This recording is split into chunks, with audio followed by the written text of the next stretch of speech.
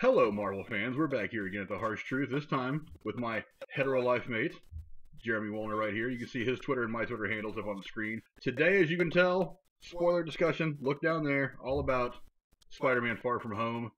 Boy, what a movie. It was pretty good. Boy, what a movie. Yeah, that's all I had to say. It was overall, it was a great follow-up to Endgame. It was very good. Great follow-up to Endgame. It did feel like a nice, I do want to say this. I do want to say one thing again. I want to remind anybody who watches this channel, we do not skirt spoilers. This is a spoiler discussion. We're going to be talking about things that happened in the movie, things that are coming, big things that happened and didn't happen in the movie. So if you have not seen the movie, put this in your watch later list. Go out, check out Spider-Man Far From Home, then come back and give the video a watch and a like. Hopefully you'll like it.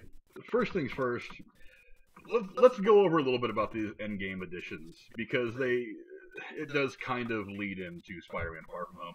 Now, full disclosure to everybody watching, I have not seen the additional stuff to Endgame yet. I'll get to it eventually the next week or so. Jeremy has, and I feel like it merits some discussion. So what kind of stuff was actually attached to Endgame in the last week or so? Well, first off, they did a real nice addition for Stan Lee and all of his cameos, and how the same thing I always hear him say is that he feels like he's like the luckiest guy in the world to be a part of this. And I'm sure it's amazing to see something like that blow up to what it was. And it's like he feels good about that. So that was the first nice thing that of course across the screen it's "We Love You 3000" Stan. It was a nice little send off.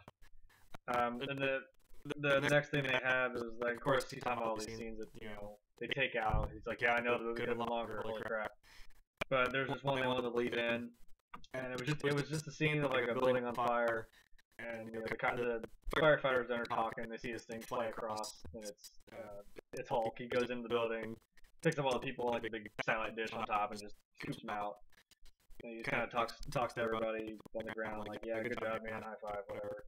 And he gets a call, and he's like, Steve who? And it cuts out. So I'm assuming that's Steve Rogers. Yeah, it's Steve Rogers. So I'm like, I didn't know. I'm like, maybe I just don't remember. I'm like, did he ever know his name, or did he just know him as Captain America, or has it just been too long? But it was a nice. I mean, it didn't need to be, in there. It was just, I guess it was just nice to know that, since Cap's running like that support group, Widow's just kind of still holding on to everything. Tony went off and did his own thing. It's like, well, we know Hulk's been out there still trying to save people, which is nice. So, and I wasn't mad that it wasn't in the movie. It just cuts right to them talking to him. But it's kind of nice to see him still. He was still in like half Banner, half Hulk mode. He wasn't just like full on. And then they had like the first. It's like what could have been an end credit scene. Just at the next movie for Spider-Man. It was like the first scene where Nick Fury is and what's her name? Maria Hill. Maria Hill. Like I said, Hill. I couldn't think of her first name. They're going in. I was confused of what this movie was going to be about. And they said they're in Mexico and they're talking about. Then the local said this cyclone had a face, and because she's like, we're not here to change the weather. So I'm like, so is it a dust storm? It had a face. Is this Sandman in Mysterio? Because then of course they find Mysterio. He's like, who are you guys? And then the cyclone they mentioned comes up, and he's like, you don't want part of this. And then Spider-Man Far From Home. Like, well, you could have put that in there, but I guess for Endgame, if you just want to just say, nah, this is the Endgame. I like the fact that there was no end credit scene or post credit scene in Endgame, because there is so much finality to that movie anyway. That's what I mean. And it was okay.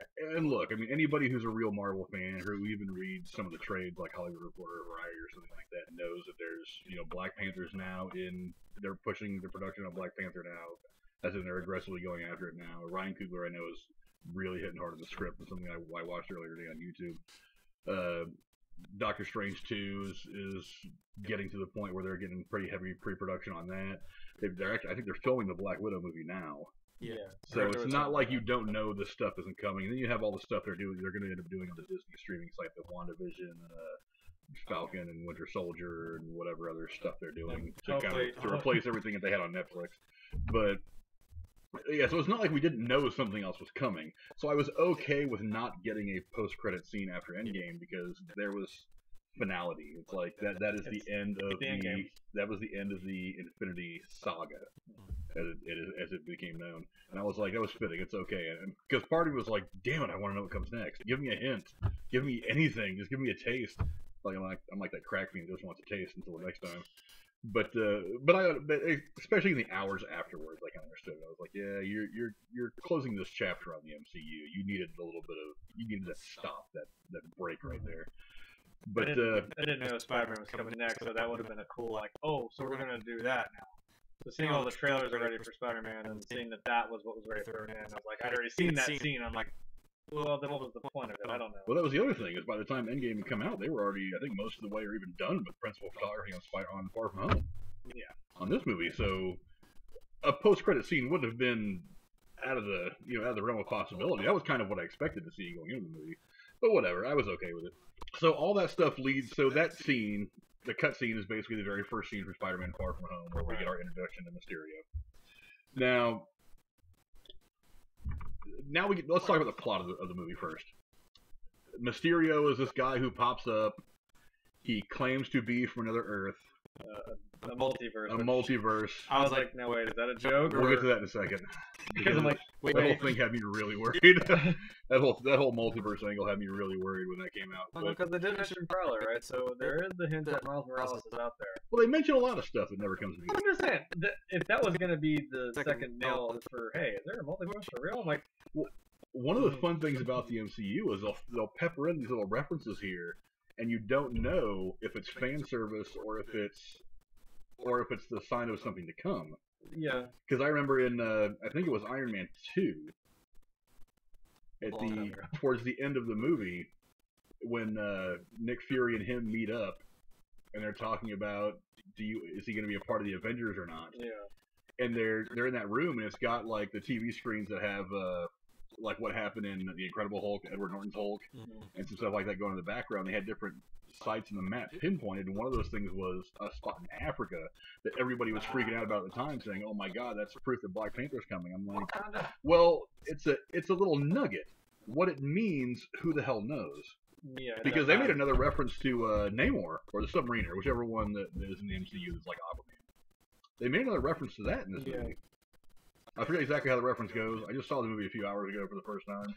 I'm gonna have to go back and see it again to reabsorb some of the exact dialogue, but that does make mention to somebody who works and lives underwater or something like that. I forget exactly what the reference was. Yeah. But is it just a nugget that is fan service, or is it a sign of something to come? I think they do want to do something with Namor. Not that they wouldn't or couldn't. I mean, I'm sure it's something they could delve into. But, once again, it's not, Kevin Feige's not known for just throwing stuff out there and saying, hey, just watch me because I'm the MCU. Kind of like what DC's been doing. One of the reasons why DC had to pull back. Well, I mean, it matters because this is the reason why DC had to pull back and kind of say, hey, we need to get our footing first. Let's concentrate on what we're doing with the individual stuff, and then we'll take a shot at shared stuff. But one of the things that was in this movie that they used was the elementals. And I'm on the fence as to whether I'm going to be annoyed at how they use them or not. So, for those of you who are watching this and have seen the movie, the whole thing is a ruse. The elementals don't really exist. They're all spoiler. See the bottom? Spoiler. You didn't know about Mysterio. The elementals are used as they're just a plot device. They're all holograms that are used by Mysterio to force Nick Fury and Spider-Man into this area where he can do what he wants to do. And as I was leaving the theater, I'm kind of like, the elementals is really cool. I think it was really cool for Spider-Man to deal with, especially involving Mysterio. But I'm like, you kind of gave him the Mandarin treatment here.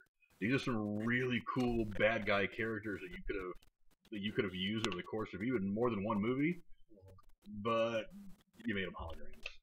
And so I'm getting that drunken soccer fan guy that Ben Kingsley played in Iron Man 3 kind of feeling again. I feel like you really badly misused somebody who could have been a huge asset as far as your collection of villains are concerned in the MCU.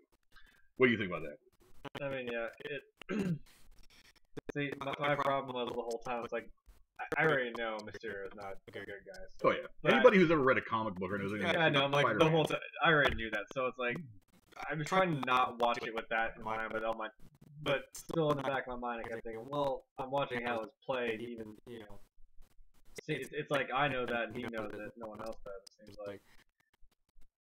But if you didn't know that and seeing it, like that would have been freaking cool. Like, I mean, that was a really cool, I guess, step into that. Like you said, even for Mysterio, it gives him. I don't know, it does help set up his whole, his whole ruse. When you believe it or not, even though now I feel kind of like it's all a bunch of bullshit. What's so sad about this? Is there a multiverse or not? Like, they tell me he was telling the truth about that. Well, because this multiverse stuff came out, and we'll go to that little plot point real quick. He comes in, and you have this little scene with them in the Batcave, so to speak, the Mysterio headquarters basement, and he starts going into this whole story. I'm from another universe. The elementals destroyed my Earth, whatever. And I kind of was just like, the multiverse thing is just not good. I wasn't fond of the time travel aspect of Endgame either, because time travel is such a half-ass way to get around the story constrictions to get to where you want it to go. But we're talking about space magic and there are aliens. Yeah. I mean, whatever, man. It's time travel. But well, the way they did time travel made it a little bit easier to stomach. It wasn't time travel as much as it was whatever quantum universes and whatever. Yeah. But so it wasn't kind of the same old crap. But I was like, it's time travel. But this whole multiverse thing, I mean, they've got it going on right now in the CW stuff, in the Arrowverse, and I think. Even I think, are doing it okay. They kind of lean on it a little too much at times. It's like, I would rather you just say that, Kara, who is the Supergirl, just exists in their universe somehow, instead of having them bounce back and forth between different universes and whatever. I'm like, it gets so convoluted and kind of confusing at times. Part of me just wants to switch my brain off and not listen to the dialogue and get it wrapped up in the story. I get kind of bored with it. So when they first did that too. What's that? Didn't Flash do that too, or something? There was another one I think that did multiple. I swear there was one. Maybe it was Flash. In the CW? No. I swear there was someone else that was doing like a multiverse thing, and I'm like. Well, I think DC and Marvel have both used the multiverse at some point. I'm sure, because it's, And I'm not as read up on the comics as I once was. I had my comic book phase when I was a kid, but after that I just kind of threw it. And I've gone back and done research into some of the stories and stuff since, but actually going and buying a bunch of physical comic books now is not really what I do. Yeah. But still, it's just the multiverse. It was like, as soon as that news came out that would probably be something that was in there, everybody kind of collectively went, really? It's like, we just got done with this time travel nonsense in Endgame. You're really going to give us this multiverse crap? Did no one see the Miles Morales movie? Like, that was the whole point of it. Into the Spider-Verse? Yeah. It's not canon, though. Well, you know what? At least they haven't announced it as canon yet, so well, not who the hell knows. That's why I was thinking how maybe it was going to be with this. I'm like, true? I don't know. I even questioned my own, like I said, knowing that Mysterio is not what he is. I'm like, now, hold on to that one little nugget, like, oh, tell me that. Now, in all fairness, I haven't seen Into the Spider-Verse yet. It's on my queue over there on the TV right now on Netflix. I saw it came out the other day, and the first thing I did was I put it in my watch list. But I have not had a chance to sit and watch it yet. It's good. But everybody says it's good. It's got killer reviews. A lot of people had it in their top 5 movies of last year. Some people had it like as their best film of last year. But I just haven't had time to sit and watch it. I'm eager to, and I want to. I just haven't had time. But I've never heard anything about it being canon with the stuff that we know in the MCU. Now, those characters are canon. Like, I knew Spider-Pig existed, like, as a thing, and I'm like, oh, cool, he's in this movie, so I know that's a thing. I know these other ones are in it, like Spider-Gwen, the different Peter Parkers, and some of them I didn't know, like the Next Spider-Man and the Noir Spider-Man. It was nice to see it expand more than just what I even had heard about. So, they kind of threw away the elementals, in my opinion. I got over that. Because I got over it the moment because I'm like, well, I know this movie's still got a lot left, so I want to see what goes on. So we get to the scene. They're in London, not in London at the time. They're in where were they when they had the big fight with the elementals? Prague. Yeah. Prague, Czech Republic. And they had the big fight in Italy. When they went to, yeah, right. Yeah, into Prague. Yeah. So they had the big fight with the big elemental, the fire element, and of course it all goes their way. And I'm thinking to myself already, I'm like, we're 15 minutes into this movie. We didn't kill the bad guy yet. I was like, there's a whole lot more coming. It did telegraph a little bit of the stuff in this movie, I thought. Like you said, it did seem a little quick. I mean, for one, I don't think there's ever been a time that I can remember anyway where Mysterio and Spider-Man have ever worked together for any common goal. Well, like, maybe there's something in the comics I'm not aware of, and if you're a comic book nut out there, by all means, go to the comments and point out to me where I'm wrong. But I cannot remember. I mean, there's been no time where Batman and Joker have worked together that I can think of either. So I'm thinking to myself, I'm like, unless you're making an effort to make Mysterio an anti-hero, having him be even somewhere close to a good guy at the beginning of this movie is kind of odd. I didn't really know where it was all going. It did feel a little weird because I'm like, again, still, I was trying not to let that stop me from like knowing what was going on. I'm like, it just seems really off, and it does seem like kind of quick that he's all of a sudden like Peter's like best friend. Yeah. But it is riding off of Endgame where it's like he's not probably feeling the best right now after all that shit just happened, and now he's being thrown back into and expected to be the next Tony Stark. Yeah, to be like the next one. I mean, he even asked him like, what about Thor? What about Doctor Strange? What about everybody else? Why is it me? You know, he kind of just asked himself why. Like, why is it me doing this? And they all just expect him to just be like that because Tony kind of did choose him. And then when he finally gets exposed, basically as just being a hack, you end up finding out that he is the one who created Barf for Tony Stark, the augmented reality. Damn it, Tony. What was I forget what it was now. Biorhythm augmented reality framing, something like that. Did I get it right? God, I hope I got it right. You're right. Bio. Yeah, together. A lot of big words that people who are not scientific. Tony has a lot of acronyms. But Tony's smart. Yeah, it even says that. Yeah. Especially in Edith. We'll talk about Edith in a minute. Because I thought that was very Tony Stark. Of course. But you end up finding out that he is actually a Tony Stark employee, whose name is Quinn. Quentin. Yeah. Yeah, and so he helped him create Barf, and he's pissed off that he gave it a bad name, and he turned it into his own little therapy thing. Take a joke, man. Tony Stark. And he ends up getting fired, apparently by Stark. But it would have been cool to have seen, at least while he's narrating it to these people in his group, to have seen like in the background of his narration, seeing Stark actually saying, "Hey, dude, you're out of here. You're fired. You're too much of a kook." But you kind of get it. It's something that's been done in the movies a lot. Oh, he fired me, so now I'm the bad guy. Yeah, it's been done. Yeah, off space. He wants a stapler back. And that's a going away present. So you find out what his motivation really is, and then of course it hits you. It hits you exactly the way you figured we could hit it. He's actually the bad guy, and you get it. Now, some of the people that surrounded him was odd. Because I remember the first time I looked at the bald guy with glasses. Yeah, I was just like, is that him? Because I remember him from the first Iron Man. Yeah, because it still had a scene with what's his name? Like Obadiah Stane, yeah. Yeah, he's like, he totally built this thing in a cave, man. He's like, what's your deal? Yeah, so it makes sense why these people are there. He picked this guy because, whatever.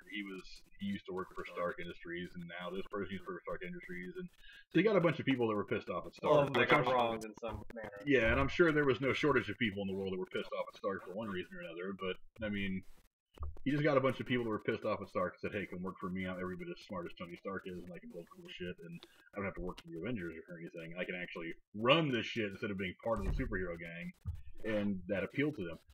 Side note, bald guy with the glasses, you know who that is? The actor? Yeah. No. Or what else he's been in? I might. If you tell me, I don't know. He is the little kid with the glasses from A Christmas Story. You put your eye out. Oh, really? That's him. That's actually something I remember watching the bonus features for the first Iron Man movie. His name Peter Billingsley or something like that? Something like that, yeah. Yeah. But that's like if you say it and I see it now, yeah. Okay. Yeah, that's him. I was just trying to explain that to my girlfriend as we were leaving. She goes, "Oh no, shit, really?" Yeah. Yeah. I mean, people stay in the business for a while. The only thing I ever saw him was he was like that lead elf in an Elf.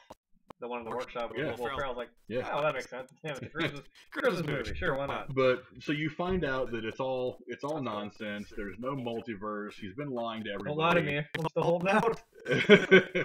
God, I honestly, you may want the multiverse. Maybe that's the twist. I think it's a horrible idea. I think the multiverse is a bad idea. I don't know. Well, see, because the thing is, his suit at the end, it almost kind of looked very reminiscent of the Miles Morales suit. So I'm like, eh. Well, the suits are always going to change from movie to movie. Well, I do appreciate the thing about his suit though. At the end, was it looked just like it did in like the very first comic. It actually had like the web, like the gliding thing, like the webs. So that was for me. I was like, ooh, I'm seeing issue #1. That's really cool. When he's got the webs underneath. That was just cool. But yeah, so we finally figure out what's really going on. No multiverse. Fury has been lied to, which was clue #1 that something wasn't quite right. We'll get to that when we get to Don't ghost Nick Fury. Don't ghost Nick Fury, damn it. Or your ass. And so we finally find out that Mysterio is the main bad guy, and he has his own little purpose. Now, I thought it was when I got to this point, as we got farther on into exposing what he was all about and how he was doing what he was doing, I finally realized I was like, yeah, we're still looking at one of those things where the villain doesn't quite live up to expectations. Because that's been one of the two big knocks on Marvel for me, is that outside of Loki, the individual story bad guys have not quite been there.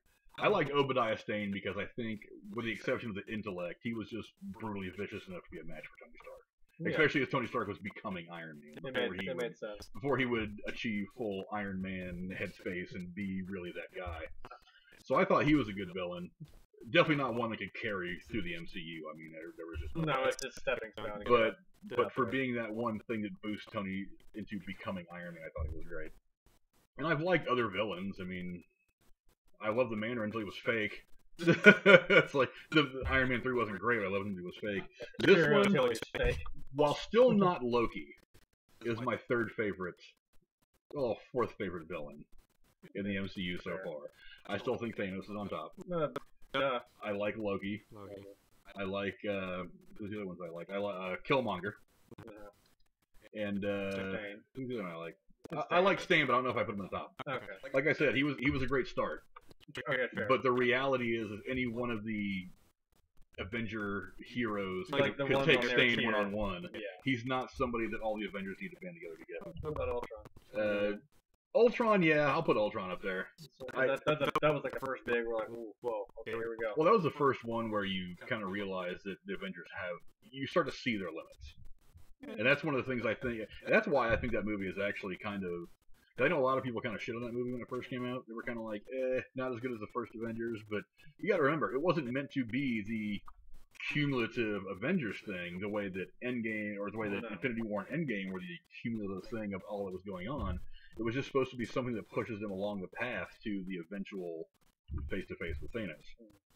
So it does expose them and give them perspectives. It gives you the beginning of that rift that would become a civil war, that would carry on through the rest of the Infinity Saga. So it made sense. But yeah, he didn't quite get there. I may change my mind. I may like him more upon multiple viewings. Yeah, but he still didn't quite get there for me. It held its own, I would say. It held its own. Like I said, I'm just glad there's no multiverse. I really hope that holds true. I'm gonna see that out of you. It's so hard to do that right, though. Like I said, CW has done it okay, but there are times where they just bowl me over with it, and I'm like, really, guys, come on, can you just get to what's happening in front of the characters? The other Spider-Man multiverse movie was good. For what it was pretty good. But it's not canon, and it's a one-off. It was entertaining. Damn it. I'm not saying it's not entertaining. It's a one-off. Yeah. And it's animated. It's nice much more of a kid's thing. Oh, man, I want to see it. And kids... I was going to. Say about me. Let's talk for a minute about the characters. Nick Fury is always the best of anything. I'm sorry.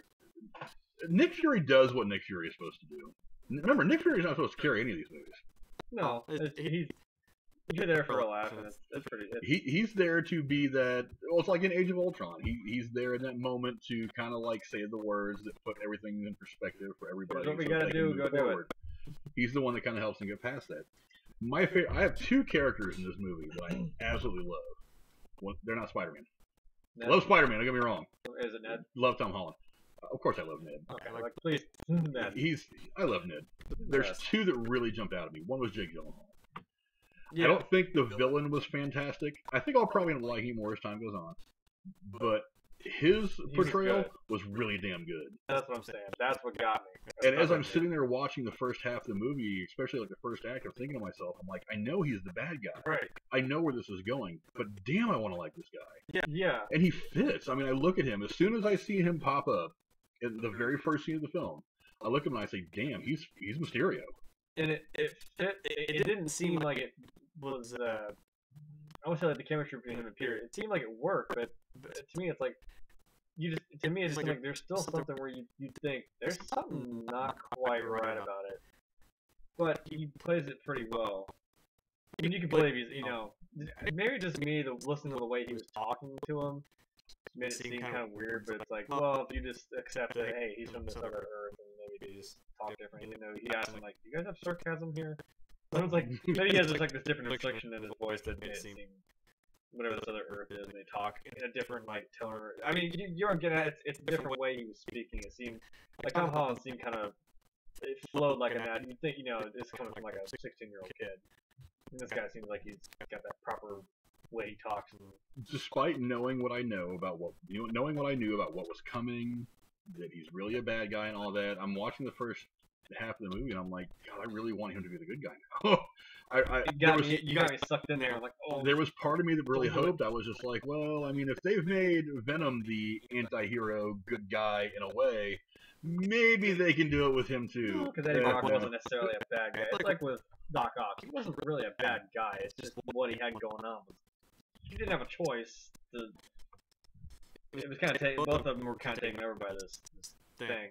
Yeah, and it's clear that there was never a good bone in his body, but come on, I mean, the whole time watching this, I'm like, God, I really like Jake Gyllenhaal. I really like Jake Gyllenhaal in a lot of stuff I've seen him in. Yeah, Zodiac is one of my favorite movies. Yeah. And I think he was fantastic in that. But I kept thinking, what's that one with the fucking the spider? What was that shit? Like, I just remember I've never seen the movie, but like I know it's just like this weird twist at the end, like where he walks in, it's supposed to be his wife. And there's this big spider that like recoils in the back of the room. It's some weird twist in the movie. I don't know what the hell. I don't know. I have to Google it. It has him in it. It's just like one of those like, whoa, what's that about? There was some symbolism behind it. I don't know what it was. But yeah, I loved his character, and the other character that I absolutely love, and I know that people have kind of shit on it a little bit because it's not the way that we're used to seeing this character. I love the way that Zendaya is MJ. She is different. It's different. We could have gone back. We could have gone back to the red-haired preppy girl, so perfect in every way. The American Mary Poppins. Girl next door, literally. And I think they could have done it and made it work. It would have been the same old stuff. But to make her a little more, I don't want to call her emo, just kind of a little more guarded, like really guarded, sarcastic.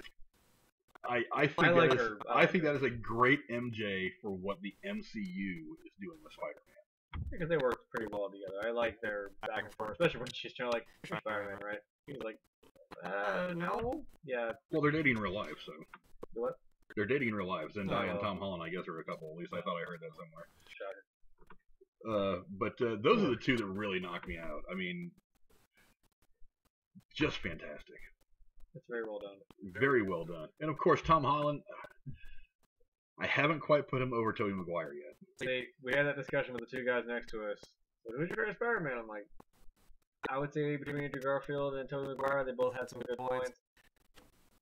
I would say I like Tom. I want to say I like Tom Holland as a more rounded of like, well, Tobey Maguire had this and Andrew Garfield had this. I'm like, I think Tom Holland balances it pretty well. It's like, I don't know. The other guy seemed the opposite of me. I was like, I think Tobey Maguire made a good Peter Parker. He's like the loser, like nerdy, smart guy. Maybe not so much a good Spider-Man, but then like I would say Andrew Garfield had like he was a good Spider-Man. He had like that cockiness where he was. It was actually kind of funny, and it seems like how Spider-Man would be. And like he did play the intelligence part pretty well, but I'm like I wouldn't believe that this kid's like someone who gets picked on a lot. He's the Spider-Man. He's the incarnation of Spider-Man from a lot of the animated stuff in the comics that everybody came to love. The Garfield? No, Tom Holland. Yeah. Because my one real knock on the Sam Raimi, Tobey Maguire stuff is like he's near the end. He's really at the end of high school when we first see him. He goes into like college. So he's going into his adulthood as Spider-Man. And we're kind of like, well, okay, whatever. and I love the first two. The third one not so much. We don't talk about the third one. Yeah, we don't talk about the third one. But yeah, I mean, was it Venom? Was it Carnage? Who the hell knows? But I still want to see a Carnage movie. Oh my god! But please do it for me. And I liked the Amazing Spider-Man, the first one with Andrew Garfield. Those were more. I like those more for. I know I'm gonna be that person. I'm like, well, he actually made the web shooters, and there are limitations. They're not. It's not a mutation where it's like that's cool. I'm like, hey, you don't have to worry about it. That's cool. You can just whip all day. But I like that. It still adds to like his intelligence. I'm like, yeah, you made all this stuff, and you can do that. That's why I still like Tom Holland, because like when he's in the back of the plane building the new suit. I kind of got like a. That's why they mirror image like he's like Tony. Like he's intelligent as hell. Well, he can do this on his own. And John Campea has been talking about that a lot. They're trying to make Spider-Man Tony Stark Jr. Yeah, he's got the intelligence for it. But I kind of get it. I don't really want another Tony Stark, another version of Tony Stark. Nobody can be Tony. Yeah, nobody can be Tony Stark. Why even bother having to try turning somebody else into the next Tony Stark? But there is a certain something about the character that calls for it, and I think the fact that him and Happy have that talk on the airplane after he gets his ass kicked by Mysterio is that he's saying, "Look, Tony gave this to you. It wasn't just that he didn't say he wants you to put on the suit and be Iron Man. He's saying he wants you to step up and be the guy that he thought you could be." And he even, there even is a reference at some point in the movie, I think, to that line where Tony Stark and him are sitting together after the whole thing with the fairy in Homecoming. He says, "I don't want you to be like me. I want you to be better." Yeah, he's like everything I couldn't be or because Tony understands that there's a shelf life to him to what he's doing. That any day, any adversary that pops up could be it for Tony Stark and Iron Man. I need to know that there's somebody there that can continue to protect these people. They were talking about that in Endgame.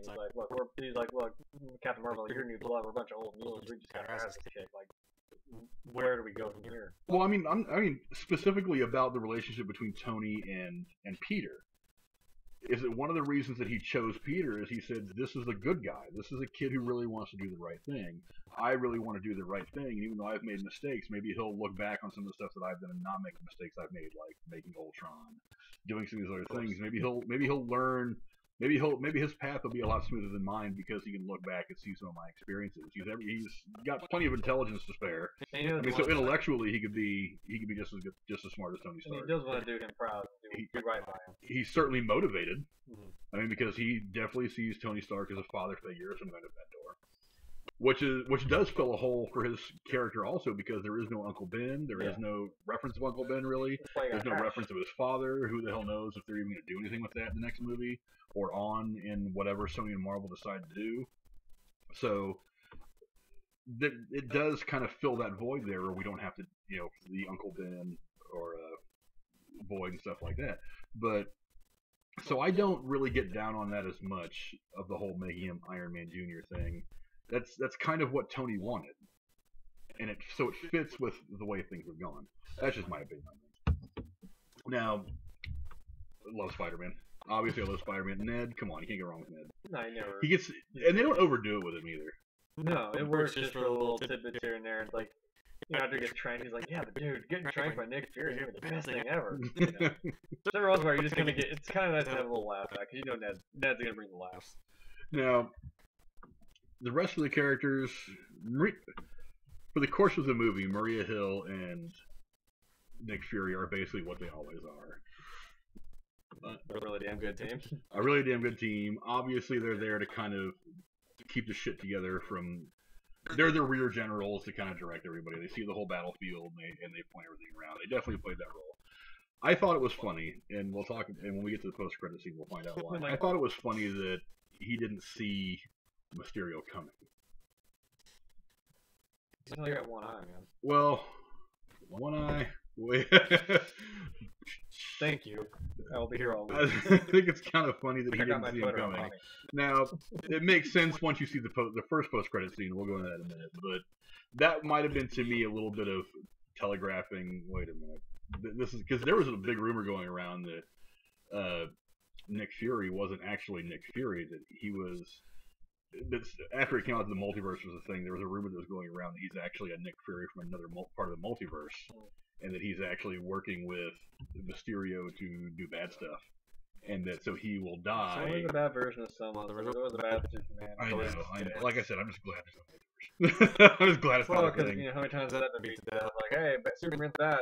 Man, what do you do this time? Really? Yeah. Bad kryptonite. The kryptonite was tar in it that Richard Pryor made, but still a good movie. It's just a really bad plot point. But we don't talk about Superman 3 either. Yeah, we don't talk about that either. Or the quest for peace. Yeah, we don't. Yeah, 3 and 4. Let's not do that. No. But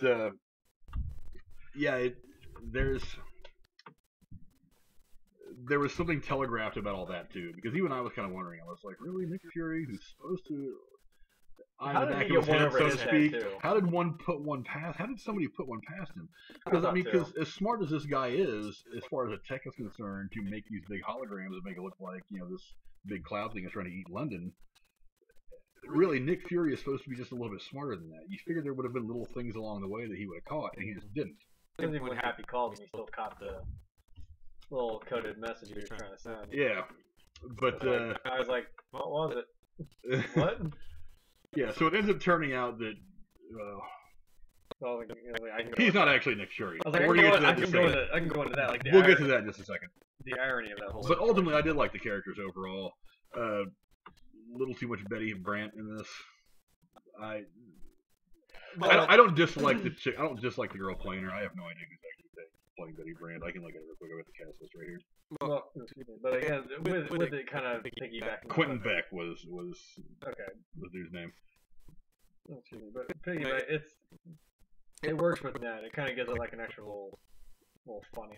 Oh wow, I'm gonna try this girl's name just so I can butcher it on YouTube. Okay. The girl that plays Betty Brant is Angerie Rice. I don't know how to spell that. Angourie. Angerie Rice. That's the best way to say it. I probably can. And then Tony Revolori is Flash Thompson. He's pretty funny. Yeah. He's pretty funny. He's probably about the only one of the three people at this point at the end of this movie that don't know that Peter Parker's Spider-Man. But we'll get there too. Well, that kind of. That big spoiler. So we get to the end of the movie, and as things are getting ready to break loose, MJ figures it out that he's Spider-Man. I guess she knew the whole time. Because she kind of knew the whole time. You know, one of the things I liked about the Sam Raimi, Tobey Maguire Spider-Man was Aunt May in that movie. It's never expressly said that she knows. Right, I thought about that. But the lady that played that role so brilliantly at times, especially I think it was the second or third one, I forget. There's a scene where she's trying to. Well, actually, there was a scene in the first movie where he's talking about doing something. I think it may have been he was going to try to do something for himself or whatever, and she goes, "Oh well, that's not what Spider-Man would do," kind of with a wink. So there were several times over the course of that trilogy, the Sam Raimi trilogy, where she kind of throws a psychic nod to the audience that she knows, but doesn't tell Peter or anybody word for word, "I know you're Spider-Man." It might be like where I think in the second one, like where he goes and she's like moving out. I don't know if that because he specifically asked like, "Hey, where are my comics?" She's like, "Oh, I threw those out." Like, because he looks kind of like, "Oh crap!" I'm like, what did you do, man? Was there something in there that was important? Like, did she see it? Like, maybe she knew. I don't know. She could have been cool that like you said, just. Well, there's I know one of the comic storylines. She's actually not only does she know he's Spider-Man and he knows that she knows, she is actually one of the people that maintains the suit for him. Right, which is cool. So and I know that MJ kind of knew at least at some point in the what was it the first or second one the second one that confirmed that she knew he was Spider-Man. She figures, like right when he walks off, like he says it, she's like gasping and who am I? Spider-Man. It cuts out, and she knows. So. I thought. Let's see, I'm gonna plug that multiverse movie again because you say that because I'm like, well, the Ant-Man in that movie is amazing because she takes him underground. She's got all the suits there, and she's like, hey guys, pick one, So they do play the Ant-Man thing where she has like all the suits like underneath the house. She's got this big laboratory, like Batman, Batcave looking laboratory with all the suits, and so maybe that's what that was trying to hint towards. Yeah, she knows, and she, kind of takes care of all the suits and whatnot. Yeah, I was actually really surprised that they revealed his identity to her at the very end of the first movie. I was like, really? I was like, you think that might be something? Because part of the fun about watching the Spider-Man movies is what he goes through to hide who he really is to the people that he cares about. Yeah, like MJ or Aunt May or when they washed his suit and the thing and turned everything blue. It's like, it's like, yeah, it's an American flag. No one does that. But part of the fun is watching him fumble through trying to maintain his secret identity. That's with any superhero. And part of him specifically, and that's part of the fun of watching Peter Parker is for as great as he is as a hero and for everything that he does, he's still kind of a bumbling teenager. Yeah. So it's one of the things that makes it fun to watch him. But yeah, I love Marissa Tomei. She's a long-time celebrity crush for so many people. Like I don't blame Happy. Yeah, I don't blame Happy in the least bit. Come on. I would be happy too. But well, especially the last scene of the movie was the best part. Where we gotta talk about this. See Peter, he's just like, guys, we gotta talk about this. We can't ignore it anymore. And you see him in there in his he's got the Spider-Man suit on. You're just talking to right. And then it cuts to the picture of them and goes, "Are you guys dating?" Right. And he's like, "Oh yes, no." And the fact that they have two different answers, I was like, "That's awesome." Yeah. I still see the romance going somewhere. It's great though because it's not a romance for the hero. It's a romance. It's a romance for these two. It's something that kind of annoys them. You're like, dude, we gotta talk about my aunt for real. Yeah. We gotta talk about this. It's something that kind of annoys him, but it can happen in the background and we can have fun with it. But it's not really going to impact. Like I said, I think that's kind of what the whole point of Ned, his girlfriend, was about. It's like, it was nice to like our time to kind of not only cut the scene up, move it along. She's like, hey, come here. He's like, yeah, sure, and then leaves. But now, I was watching John Campea the other day, and somebody had jumped into one of his open mic things, and I don't necessarily consider this a spoiler. There was all kinds of rumors going on that Venom was going to make some kind of an appearance in this movie. Really? We don't want to overcrowd it, because that's what happened with 3. Okay. That's why Venom in it. Okay. That's why I was worried that Cyclone with the face was going to be Sandman. I'm like, what are we doing, Sandman and Mysterio? Whatever. Not for a second did I think they were going to combine these two things yet. Not going to happen. For one, think about when this movie was made. This movie was filming I'm pretty sure while Venom was probably still in theaters. So they did not yet know how Venom was really going to be perceived. I mean, because while Venom made good money, and while for the most part people liked it, people still knocked on it about a few things.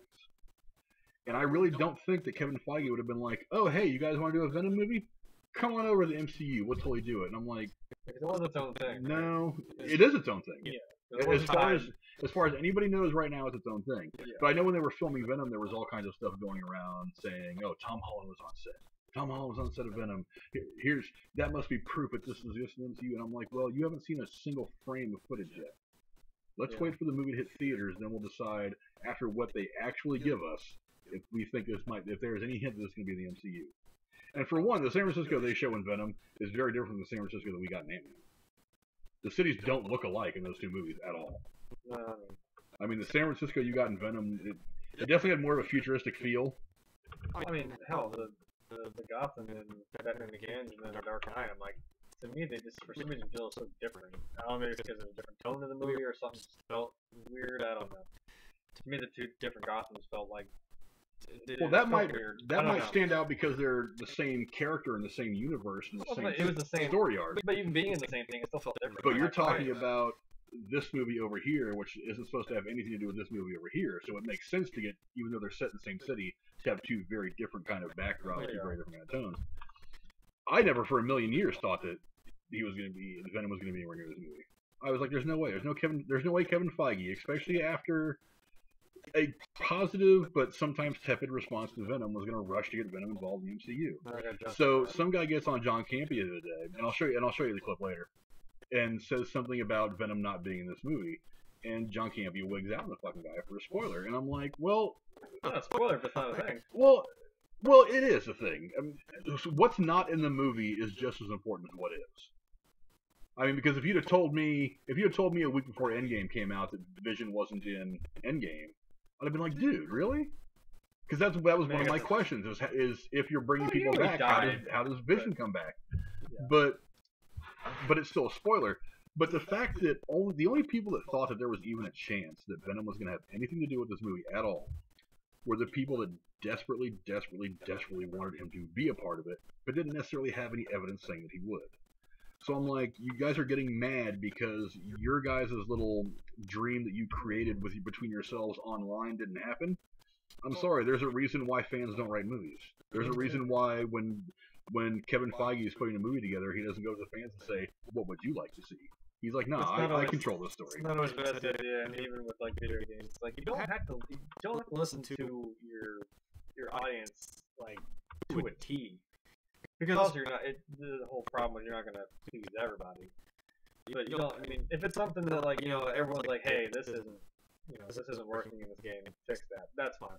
You can't just solely do everything on what people are telling you. Some do that, and it's really annoying that it's being jerked back and forth like that.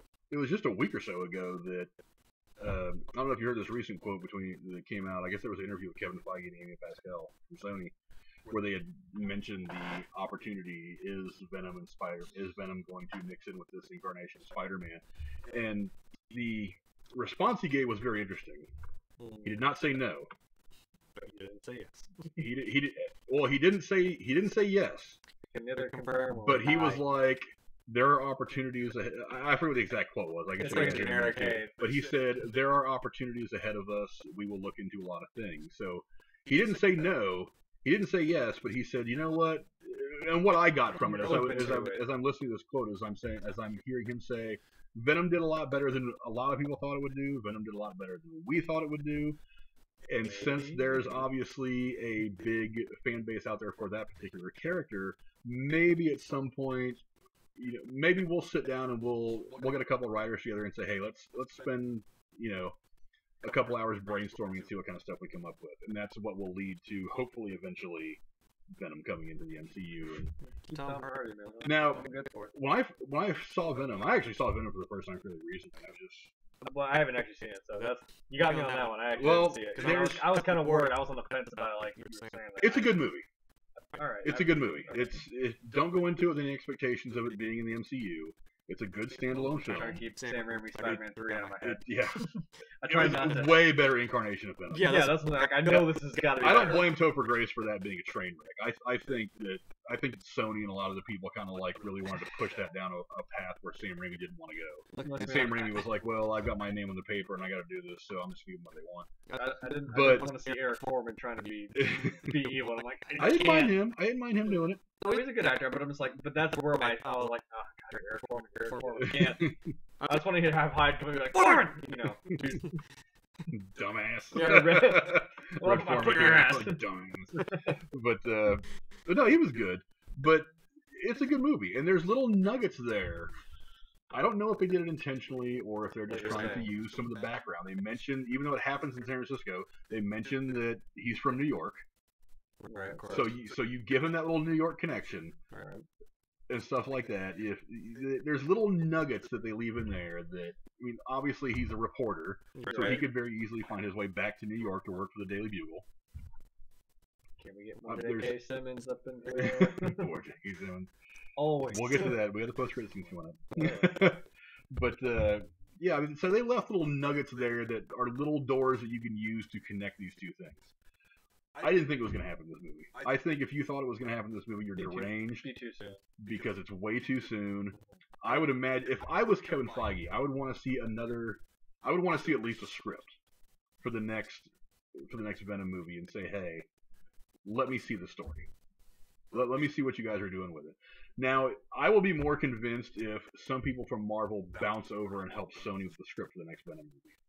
If I see that happen, and Sony doesn't do it all in-house with their own writers, I might look at it and be like, maybe those guys are going over from Marvel because they want to put a little more connective tissue between the two.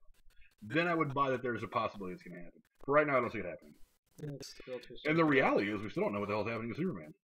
Or with Spider-Man, rather. Well, I don't know what's going on with Superman. Nobody knows what's going on with Superman. We don't know what's going on with Spider-Man. After this movie, I think that's pretty much it. I think the deal now is done between Sony and Marvel. I'm sure they're going to work something else out. I'm like, well, that ending. It benefits. Yeah, I know. And it benefits everybody for these two to keep working together. And Sony would be just damn stupid to take Spider-Man back all the way. But there's nothing that's been set in stone yet. And until something's set in stone, I'm not going to hold it up there as gospel truth. I'd still, if you do this and you do get a Venom in there, please, oh God, give me a Carnage, man. I'd love to see that thing on screen. Well, I have a feeling we're going to be getting Carnage. Thank you. I've been wanting to see that since I was a fucking kid. Watch Venom.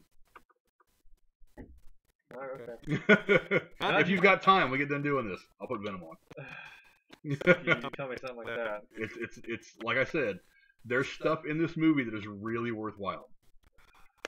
I don't want to go into a whole Venom thing, but it had holes. It had holes. It wasn't fantastic. A good movie though on its own. I mean, it wasn't. But now let's get to the post-credit scenes. And the mid-credits with the... Oh, shit. See, then it all kind of makes sense. And also, my point here was... Geez, hello. Well, John Campea said that he thought that he was almost disappointed that the best part of this movie was post-credit scenes. I don't think the post-credit scenes are the best part of this movie. No, I don't. These are probably, though, with the exception of the post-credit scene after the first Avengers film where you get your first real look at Thanos, where he turns around and smiles at the camera. I think this is probably one of the most significant, when you hardest hitting. You're like, what? Now it doesn't say anything for the broader MCU coming forward. Well, at least the first scene doesn't. The first scene is definitely Spider-Man specific. Yeah. But he's swinging around with MJ, and at this point, MJ knows who the hell he is. And they land somewhere in a street corner in New York, and as soon as they do, it's DailyBugle.com comes up. And I swear to God, this is the point where I saw this, and I was sitting there watching the movie with my girlfriend. I didn't have an audible reaction, but I reached over and grabbed her knee, and I squeezed hard enough that she like pulled away because I was hurting her. J.K. Simmons pops up as J. Jonah Jameson. Now, see, I had a different reaction. I did my best for Ragnarok, and I was like, yes! I actually clapped. I was like, yes! At that point, I was like, I love you, Kevin Feige, for making this happen. You are my knight in shining armor. And he goes on and on about all this stuff. Now, two things happen in this post-credit scene that were absolutely huge. Number one, the reveal of who is J. Jonah Jameson, and who else could it really be? Come on. There is no one else. Come on, man. That was so beautiful. He knows a thing or two because he's seen a thing or two. Yeah, exactly. Drones even. It was one of Stark's drones that flew through somebody's windshield. But yeah, we cover that. We cover that. But not only that, but another very significant thing happens is apparently Quentin Mysterio has somehow edited together some footage that makes Spider-Man look like the bad guy. Yeah, he framed him, and it's not like you don't think he would have thought of something. Because remember, he told him, like, dude, I've got contingencies, and I'm like, I don't doubt that you do. And I'm scared of what that is, and I'm like, well, yeah, you could edit that to make it seem like Spider-Man. We saw his contingency. Not only does he frame Peter Parker as the one who was doing all this shit to begin with, but he outs Peter Parker as Spider-Man to everybody. It cut out for him, like, oh, it's good. And then no, he's Peter Parker, and he's like, what? Yeah, I was like, wow, that is huge. So what do you do? Yeah, what do you do now, man? In reality, it doesn't just affect Peter Parker and the Spider-Man character alone moving forward. That could have, I don't know if it will, but it could have broader implications in the bigger MCU. I don't know. I mean, like I said, Tony Stark jumped right out there and said, I am Iron Man. What you gonna do about it? Yeah. And it didn't seem to cause him any problems. Now, Stark has had Happy Hogan to protect him for a long time. Oh, no, so does Peter, though. To that extent, Peter's kind of got... No, but I mean, he's got all that stuff Tony does. Now, maybe he doesn't... Like, he's not Tony Stark, but I'm like, you can maybe... That's my only thing. I get that, and I could totally see us going into a third Spider-Man movie with him living in some place like Stark Tower or... That's something. I think that's where he could piggyback off. Like, but he's got Tony stuff. But that just goes one step farther towards making him Iron Man Jr. and not the next guy to lead the Avengers against the bad guys. He can't just be Tony Stark. I mean, isn't that what we kind of want? I mean, kind of cool to see him doing some Tony Stark-esque stuff. Yeah, but I don't want to be Iron Man. I want Iron Man to be done. I don't mind him being Spider-Man and being the leader and being the one that Tony passes the torch to and saying, okay, I need you to be the guy who leads this for the next however many years or films, however you want to look at it. But I don't want him to put on the Iron Man suit and to abandon the Spider-Man persona. I don't want him to become Iron Man. I want him to still be Spider-Man. Yeah.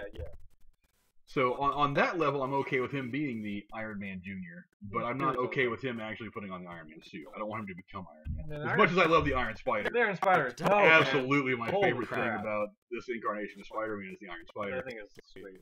But I don't know how that affects things going forward.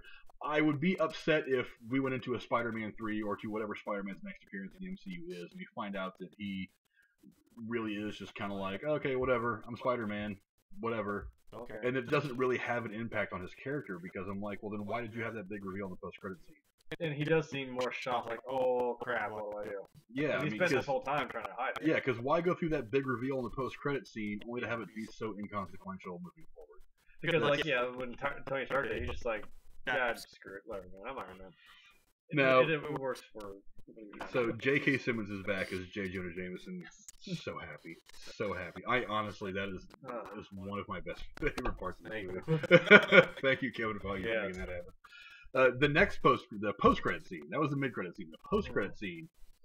We realized that Nick Fury was actually not Nick Fury, as we mentioned earlier. He was actually a Skrull, not just any Skrull. Right. It was the Skrull from Captain Marvel and his wife. That were portraying. Like, I keep saying that's Skyrim. I know his name. I just can't. So they were the ones that were shape-shifting into Maria Hill and Nick Fury, and they were the ones that were in the movie the whole time. You find out that so what he does is he calls Nick Fury. Yeah. He FaceTimes him, and it turns out Nick Fury, wherever the hell he is, whatever the hell he's doing, he's off in space somewhere doing some shit. Doing something. That to me definitely leans towards where the broader MCU is going for at least the next phase of films. See, I'm like, that's Nick Fury. That's Nick Fury. Yeah, that's Nick Fury. He knew what he was doing. So it makes sense. Once they make that reveal that it wasn't actually Nick Fury, the real Nick Fury that we were dealing with throughout the course of this movie, A, it makes sense that Mysterio was able to pull the wool over his eyes a little bit. Yeah. And B, you say, wait a minute, Nick Fury is actually out in space. And he's getting some, and he was not like in a small spaceship either. He was in a gigantic something that was going on. It's no moon. That's a space station. It's no moon. It's a space station. And Guardians. I don't know. Well, I mean, there's so much going on in space now. You got Guardians. You got Captain Marvel. Yeah. Really, anything could happen in space at this point in the MCU. So you kind of wonder, what does that lead to? Well, if you think about it in relation to the movies that are coming up in the near future. You've got Black Widow. What is even coming out in the near future? You said Black Widow, right? Wow, what is even coming out in the near? They haven't even announced their slate yet. That's true, because like the only thing that kind of really came after this was Spider-Man, and then we're like, okay, but what else? Are we doing like another Guardians? Are we doing another Black Panther? Another Doctor Strange? I don't know. I'm gonna try to look it up real quick, but I don't think they're gonna announce anything until later this month at Comic-Con. Yeah, that's true. I like that whole twist with the Skrulls for that, because the whole thing of everything isn't what it appears seems to be the whole theme of this movie, that Mysterio he's got this whole wolf pulled over everyone's eyes, he's making this whole thing up. And also it's like, yeah, but this whole time that really wasn't Nick Fury, and you're like, yeah, you got me again. Not everything is what it seems. I don't know what's even real anymore at this point. Well, BGR.com's got an article up saying mind-blowing Spider-Man Far From Home credit scene just leaked, revealing what's next in MCU Phase 4. I don't think it revealed much of anything. No. It definitely revealed that Nick Fury's in space.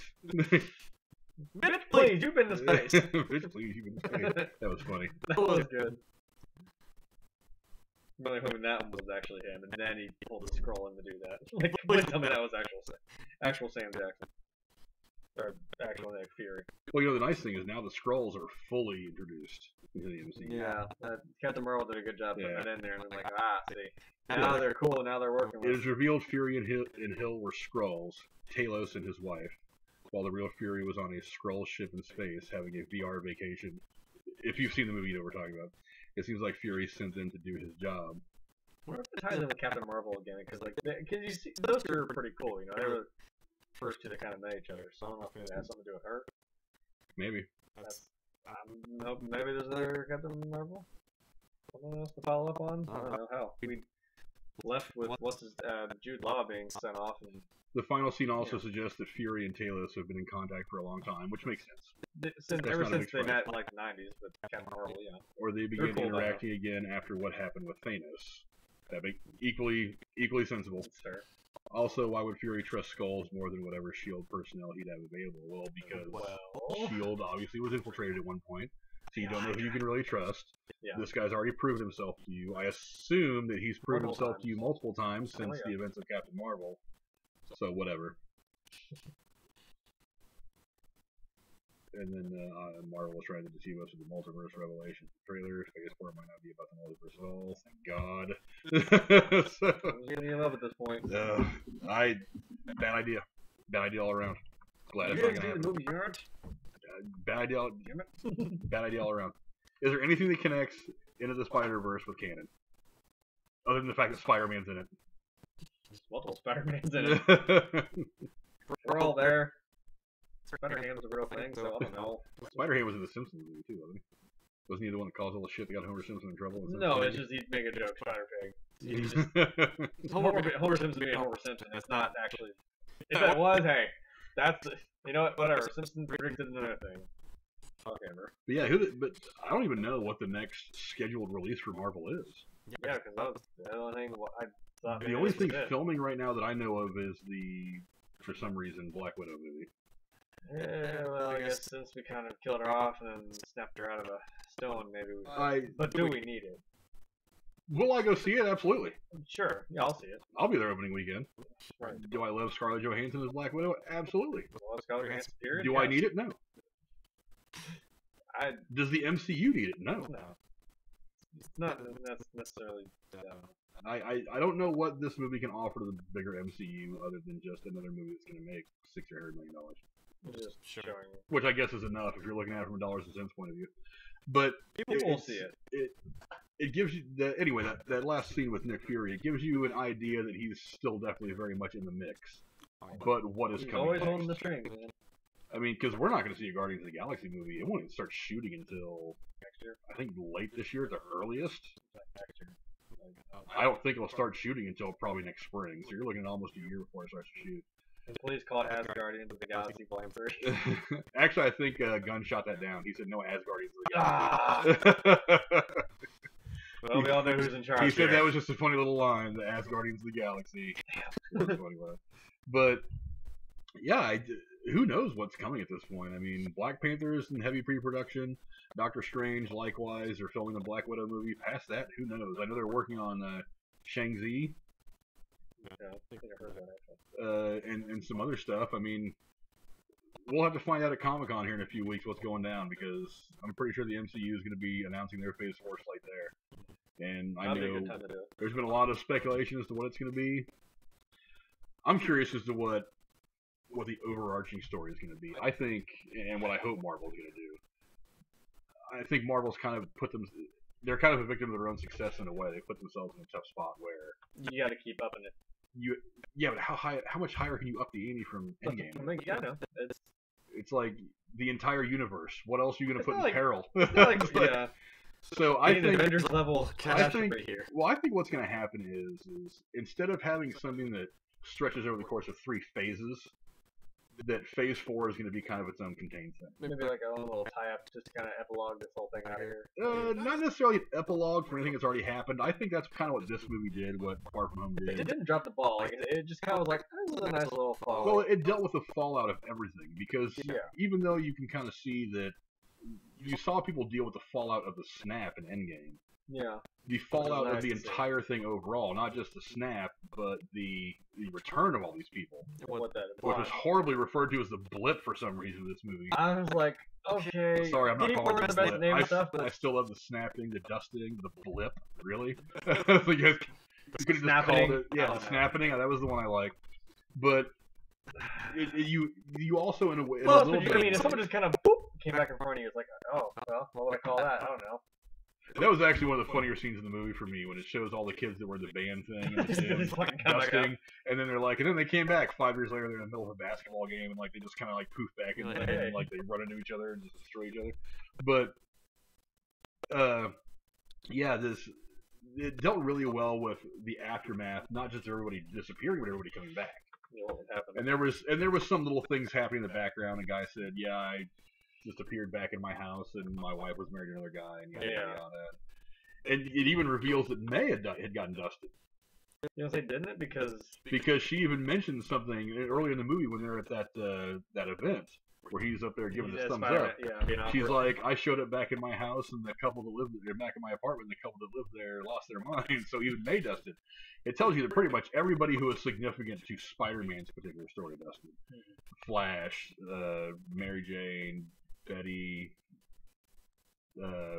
Bryant, Ned, all of his circle of friends dusted, which I find kind of peculiar. I'm just like, I'll let it go. The odds of at least one or two of those people surviving the dusting and being out of high school by now makes a lot more sense. I mean, why did everyone in the Guardians die except for Rocket? It's like, well, poor guy, he lost everybody. Because that's the way it was written. That's my only real answer. But yeah, it did really good at kind of dealing with the aftermath of the entire event, not just the dusting.